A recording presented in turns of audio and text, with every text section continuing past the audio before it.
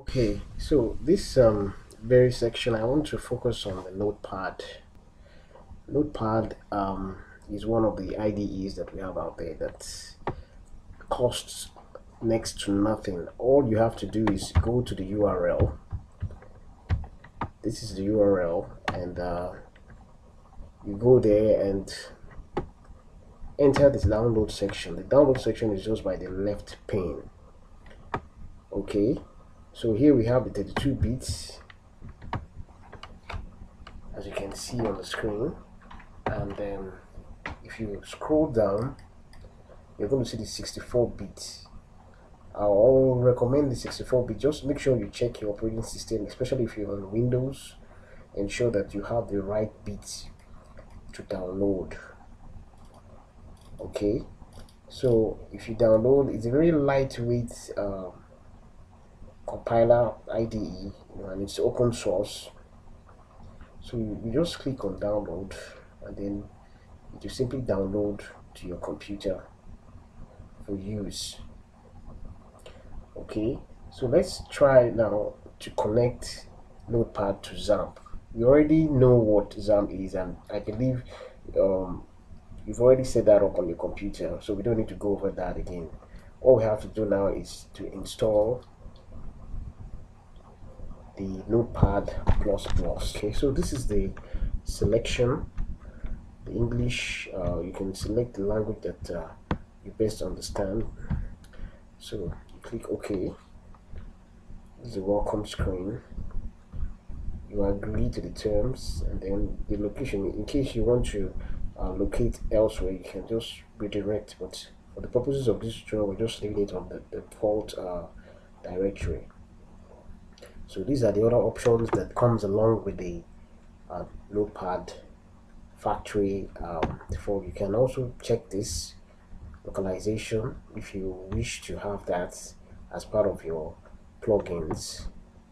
Okay, so let's just click next, and then now it creates a desktop or shortcut. Yes, of course. Now for this one, it says you should not use the app data. Enable this option to make Notepad write configuration files to install directly. Check if Notepad is in a USB device. You don't need to check this, just leave it like this as it is, and you click on install.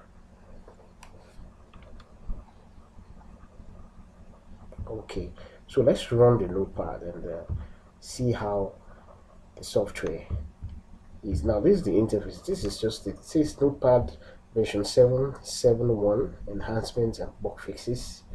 Okay, now you have here the file, and then you have the edit and the other options which you can get used to, at your convenience. Now there are shortcuts here that you can use to create new documents. Okay, you can open existing document, and you can save the current document. Now let's click on the new document.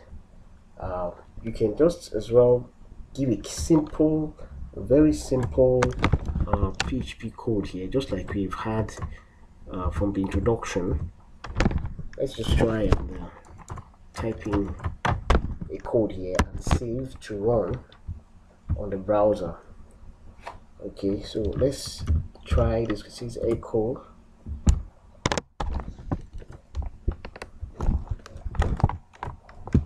Yeah, echo. Welcome to Notepad++. Okay, we ended that there with a semicolon. Then of course let's also echo our usual PHP info function. PHP info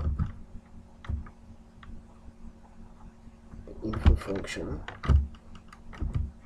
Okay, so that's just about that. Now once you're done, ensure you save, and when you're saving, you can't just save anywhere. You need to locate where the Xampp is installed. Yes, and the htdocs.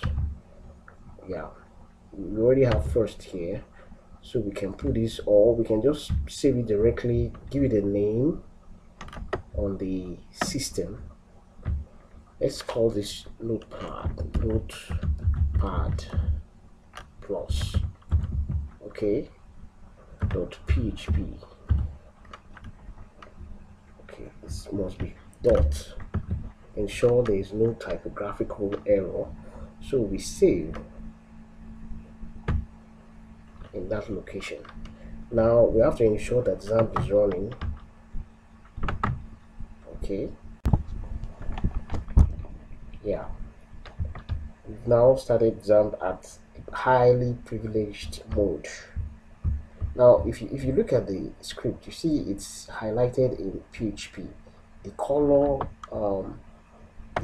code, the helpful color code helps to give you lines and give you the boundaries of the code that you're writing, and this is very, very helpful in writing PHP. Now let's start our server, our Apache, and then of course correspondingly we have to start MySQL as well.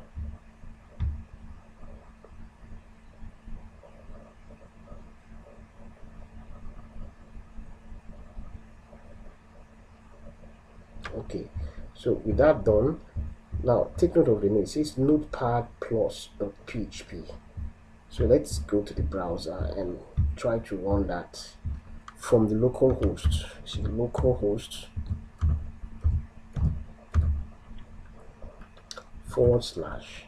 /notepad plus.php.